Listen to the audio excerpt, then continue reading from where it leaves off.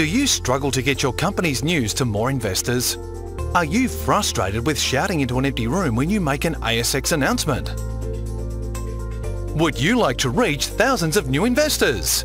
When your company has news to tell, it probably struggles for publicity. And it isn't alone. Journalists and brokers concentrate on the biggest companies, while the rest suffer in silence, or have to kiss a lot of ass hoping for coverage. That is why David established his company, Investor Talk.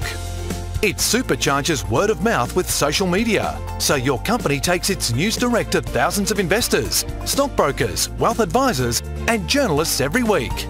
Investor Talk's clients get more views of investor presentations, more visitors to their websites, more downloads of offer documents, and more bums on seats at roadshows. That helps them enjoy greater liquidity and tighter bid-ask spreads. It also helps them mobilise shareholders in a crisis.